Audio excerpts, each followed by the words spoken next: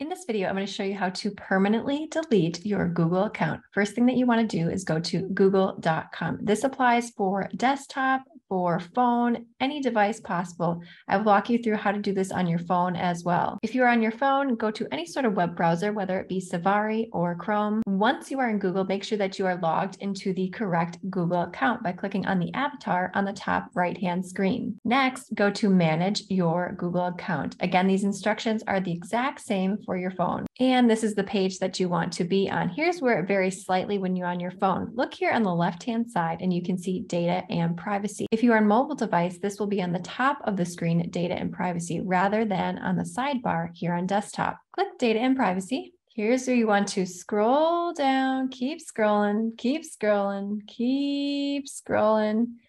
Almost there. And you'll see an option that says delete your Google account. Here on desktop, it's under more options. If we scroll up just a little bit, you're going to see a heading that says data from apps and services you use. If you click right here, delete a Google service, this is just going to delete specific Google services once you log in. I'll go ahead and show you.